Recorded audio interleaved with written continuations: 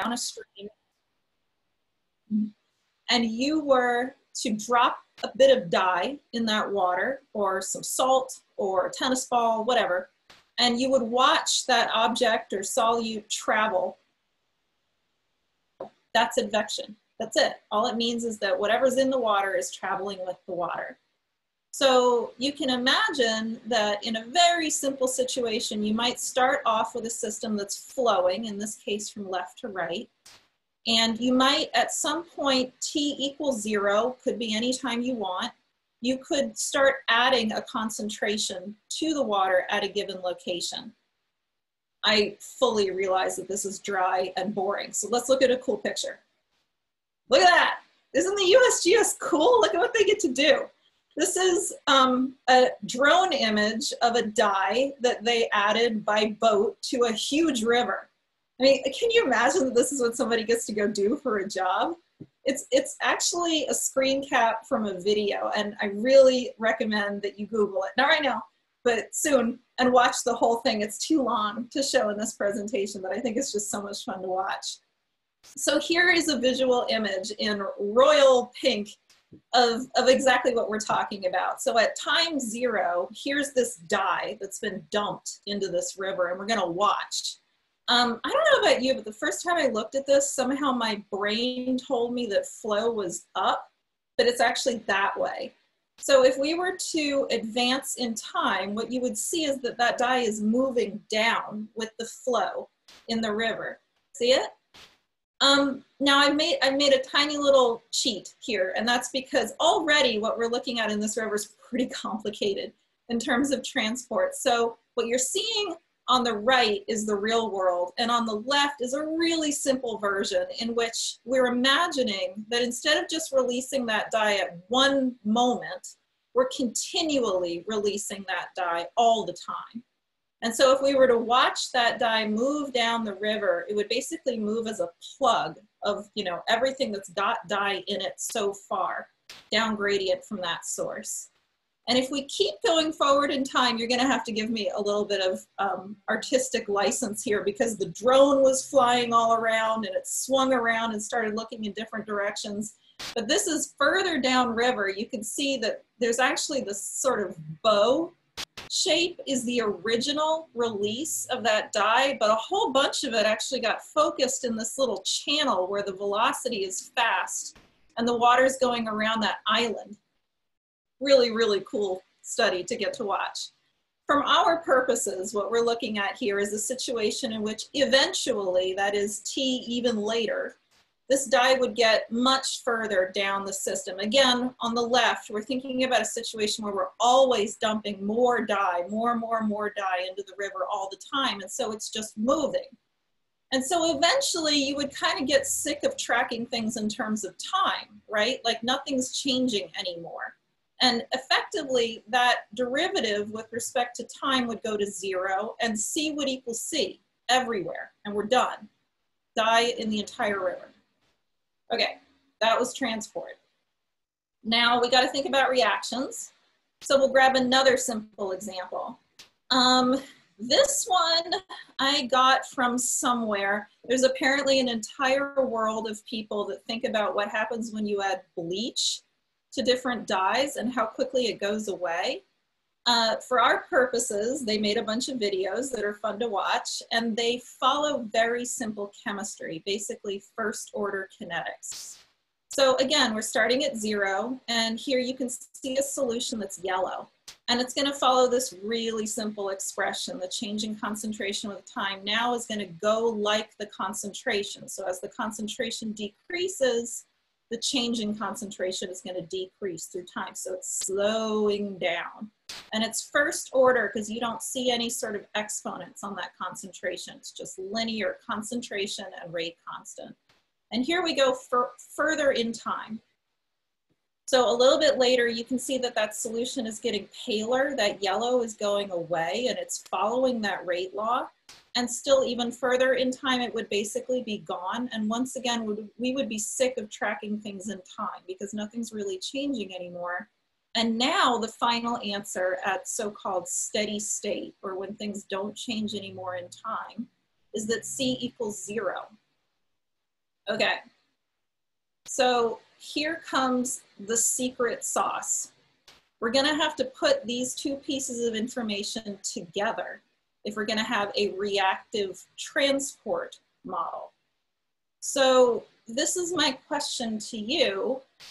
What do you think this would look like if we have both advection and reaction? I'll give you a minute to think about it. You can pop answers into the chat if you want to. You can say, what on earth is this lady talking about if you want to. It's not super easy the first time you look at it, because remember, okay, so maybe your first instinct is, well, what happens when we're sick of measuring time? What happens when this left side of the equation is 0? And one of these components would say, well, C is going to be C everywhere. It's advection. It's just going to get carried downriver everywhere.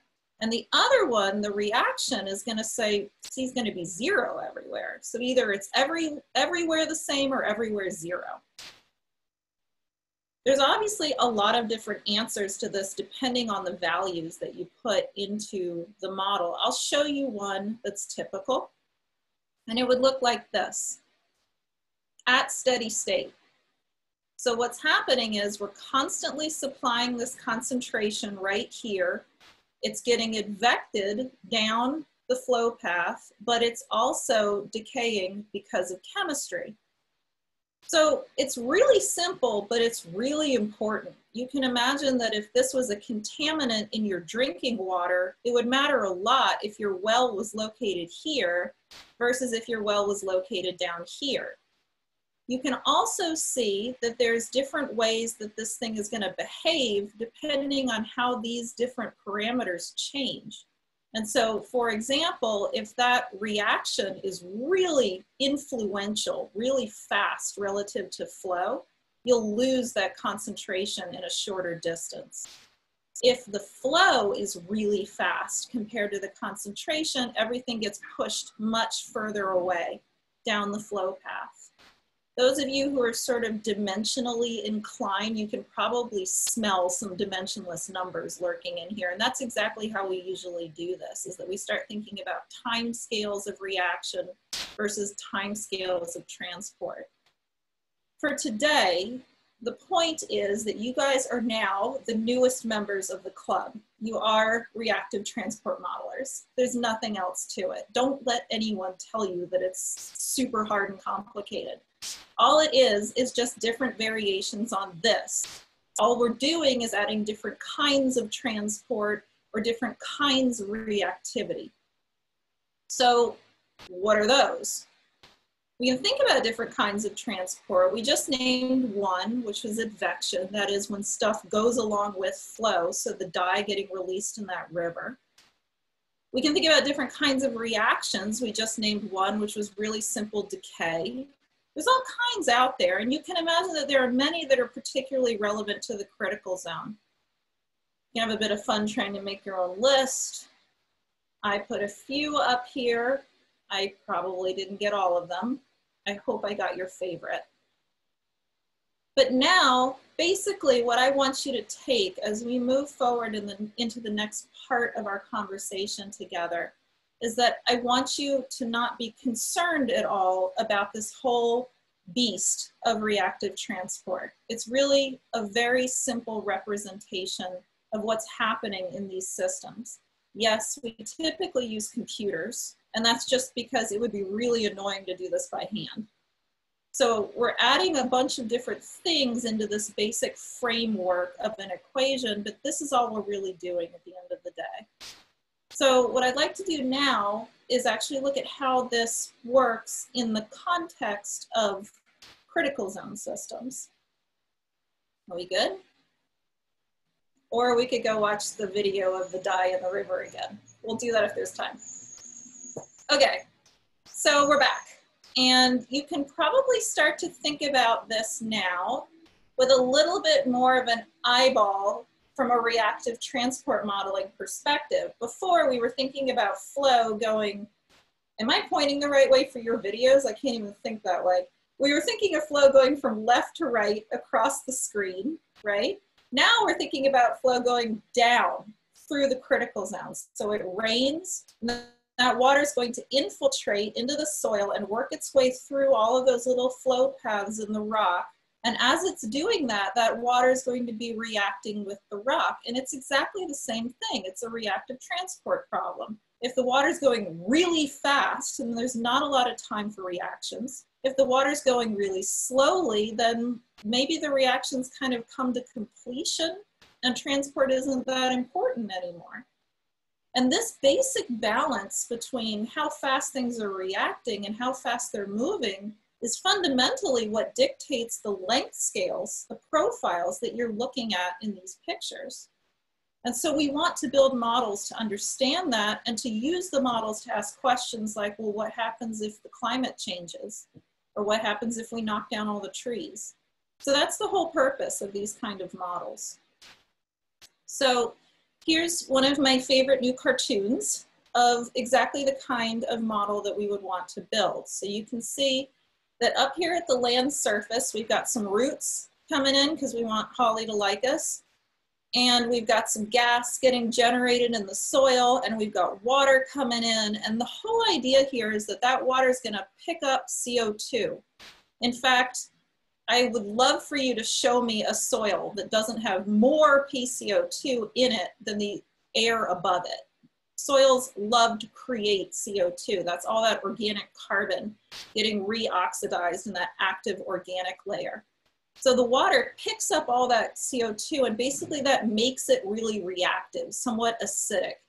And it makes its way down further into the critical zone where it's able to contact minerals that it can weather and turn into something more like soil. So now it would have been scary if we had seen this equation for the first time just like this, but it's not at all scary. You've seen it. There's nothing to worry about. This is the change in time of the concentration. This is the advection. We're pros at that. This is just another kind of transport. Think of if you had a completely clean cup of water and you drop dye in it, you would see the dye sort of disperse out into the water even though there's no flow. And that's all that this is. It's just mixing. And then there's the wild world of reactivity. And you could cram all kinds of things into here. Any chemical reaction you can think of, we can try to get into here. So that's the same framework that we've been dealing with the whole time, and you're pros.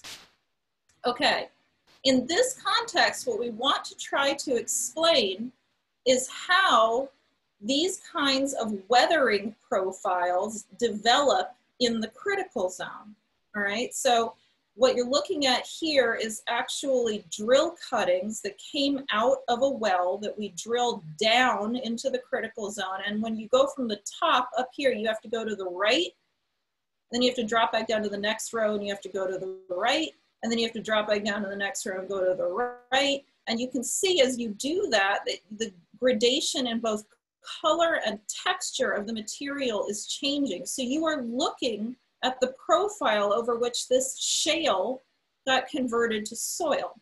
And that's exactly what we want to try to explain. Okay, so hopefully I already sold you on the idea that, at least classically, the way that we think that this works is that you pick up reactivity, carbonic acid, CO2 in the soil, the water carries that down to the fresh bedrock, and we create these weathering reactions. These are the kind of reactions that we could cram into those rate laws in that reactive transport model. And this should tell us how quickly that rock is being converted to secondary minerals and ultimately to soil. Here's a reactive transport model. You always have to start at the beginning, which in other words, you need what we call an initial condition. So we're starting off with a plug of granite. So we see that we've got a bunch of feldspar in there. We have no clays in there yet. So for example, here's gibbsite. And we're gonna launch that model forward in time. So now that dC dt term is changing through time, and we're gonna check what happened. And after a while, what you see is that up near the shallow layers, we're losing that primary feldspar, and we're gaining clays in all sorts of cool nonlinear ways, right? All kinds of interesting wiggles going on in there. Eventually, it would become boring to continue measuring things in time. We would have reached steady state, at which case we reach a profile in which we're replacing most of the minerals in our bedrock with secondary minerals near the surface, but this bedrock is continuing to be supplied from deep underground due to uplift. And so we always have more fresh bedrock to weather at depth. All right, I want to find out if this is true. So we are going to go back to California. We have a bit of a California theme going on today. We're going back to the Eel River, where you heard about that wonderful work that Daniela Rempe was doing, understanding the roots in the Eel River critical zone and how they stored water. A really fabulous piece of work that she's championed all the way back from when she was in grad school at Berkeley. So you can really make a big impact at any point starting now in your career. All right, so here, this is actually, let's see, yeah. This is actually the profile that we got from drilling a well in the eel. So we've already looked at this once, and this isn't a normal well. This is kind of special. This is another one of Daniela's amazing tricks. She came up with the idea to install a very special kind of well. Rather than drilling straight down into the ground, we drilled horizontally into the hill. So I need you to kind of put on your imagination caps for a second. If you stand on a hill and you orient so that you're looking uphill, I cannot begin to tell you how steep this hill is. It's so steep, it feels like you're going to fall backwards into the stream. But if you started drilling into that hill slope, then you can imagine that the further you drilled, the further the end of that borehole would be from the surface. And so it gives us an ability to collect water at different lengths along the subsurface, from infiltration of the soil to the collection point. In other words, this is drawn like the earth is flat, but in fact, the earth is tilted and the boreholes are flat. So it was really cool. It was fun to install. There's Daniela doing the work. There's me supervising. We've never had data like this before. It actually gives us a true lens into that weathering profile that we've just been talking about below soil and above the water table. And so as a point of comparison, maybe we could start off by looking at what happens if, instead of collecting the water from this system itself, we took the drill cuttings that you're looking at here back to the lab and we put them into beakers. So this is just like that yellow dye experiment that we were looking at the beginning of the talk. Except that here now we're watching the dissolution of these minerals through time as a function of the depth that they were collected at. So here's how quickly we can dissolve some of the silica, potassium, magnesium, and sodium from the bedrock. Here's how quickly we can dissolve some of them from cuttings that were located shallower in that weathering profile. So you can see that as you get only a few meters down from the soil, things are very different than if you're many, many tens of meters down from the soil. So clearly there's differences in the geochemistry of this rock as it's converted from the underlying shale to the overlying soil. Now, gotta like mentally drum roll.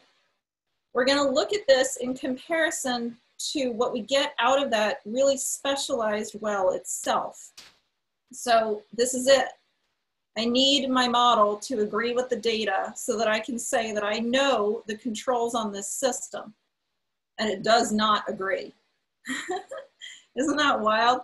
What you're looking at here is in the black line, the mean, and in the gray, the standard deviation of the concentrations that we measure for these depths out of this special well relative to the concentrations that we can create in the lab. Orders of magnitude different and persistently, consistently higher concentrations in the water draining through this natural environment than anything we can create in the lab. And think about that. That's despite the fact that we've crushed the samples, that we've opened them up, right? So there's a lot to consider here in terms of what's going on in this system. So we need to go back to the drawing board. One of the best things about models is that they are humbling.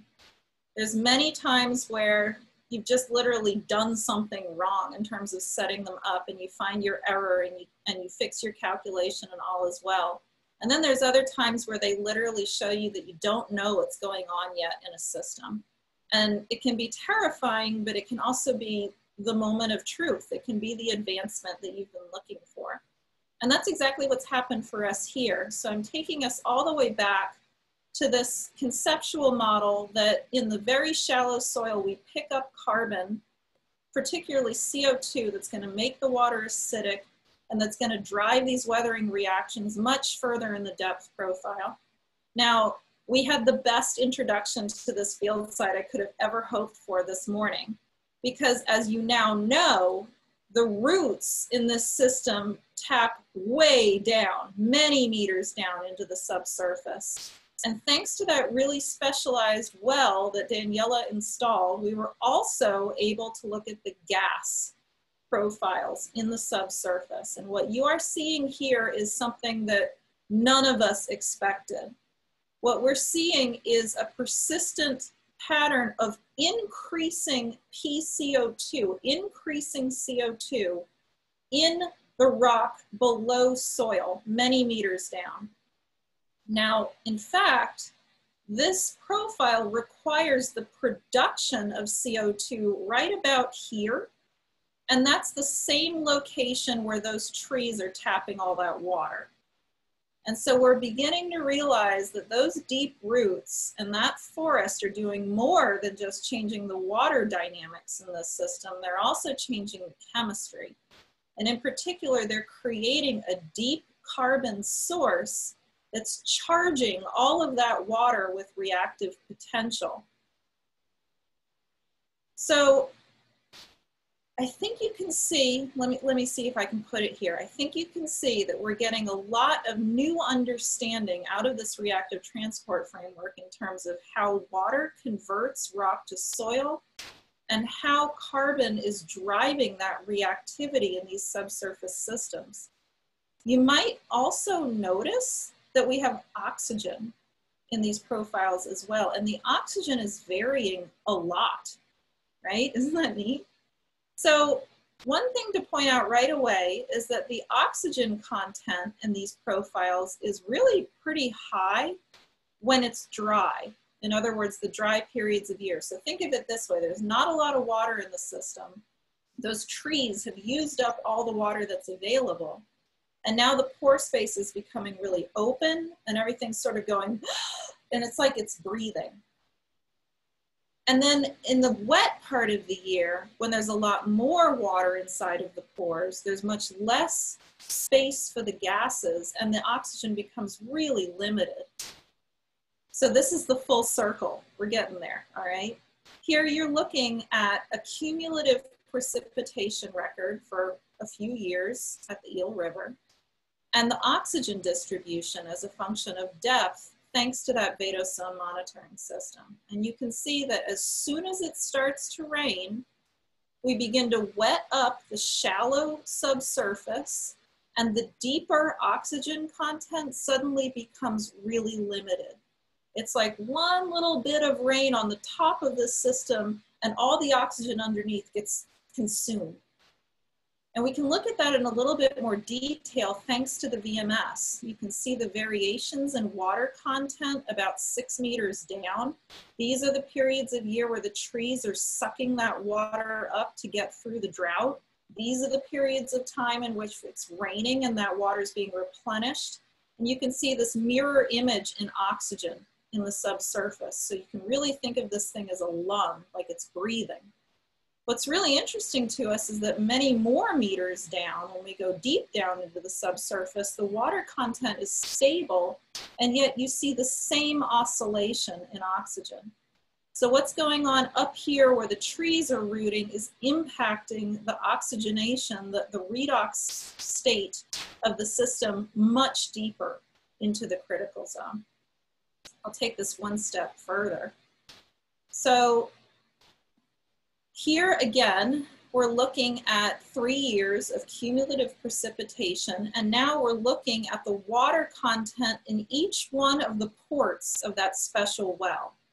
So you can see when it's shallower, you get dips and troughs and peaks and troughs and peaks, and when it's deeper, things are pretty stable. We can actually overlay on this when we are physically able to collect water from the VMS. And this is exactly what we heard about this morning. This water is missing. We can't suck it out of that location in the well, not because it's drained down, but because it's gone up through the roots of the trees. So this totally changes our perspective of reactive transport. We started out at the beginning of this conversation thinking about things like advection, like die in a river, which is very one-directional. And honestly, a lot of us think in terms of reactive transport as a one-directional process through the shallow subsurface as well. It's just rain infiltrating down. And now here we're seeing that not only does the content of water and its reactivity change through different times of the year, but literally the direction that it leaves the critical zone is reversing as a result of these trees.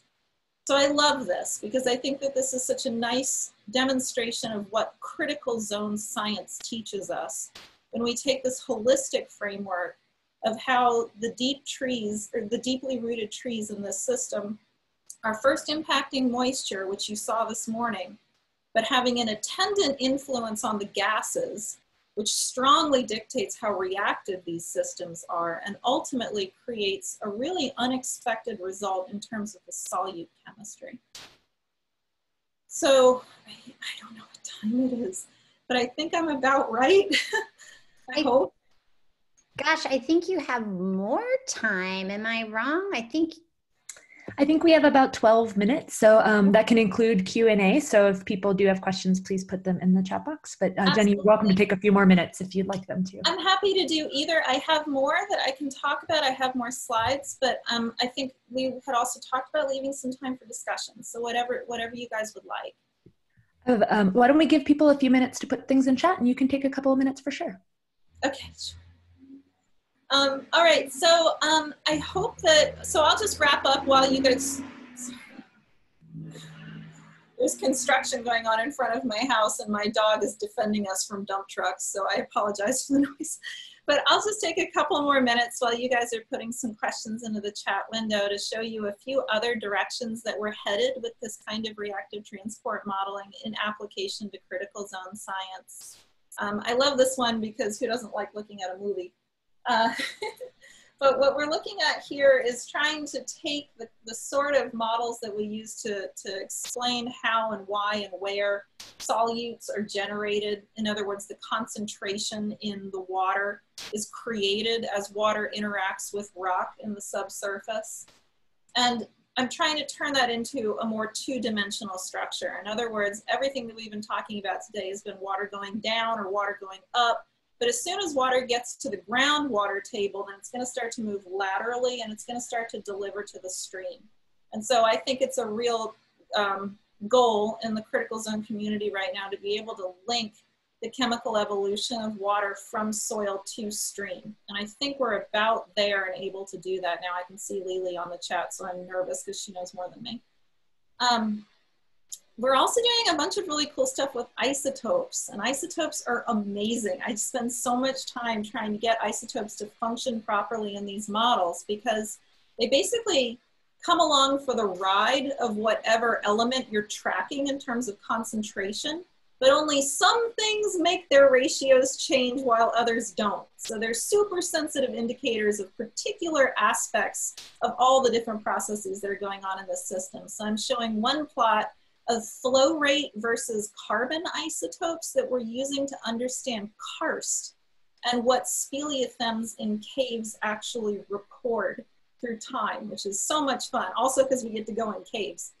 And finally, we're trying to understand physical heterogeneity. Now that tends to be one of these words that people just use to explain anything that's hard to explain.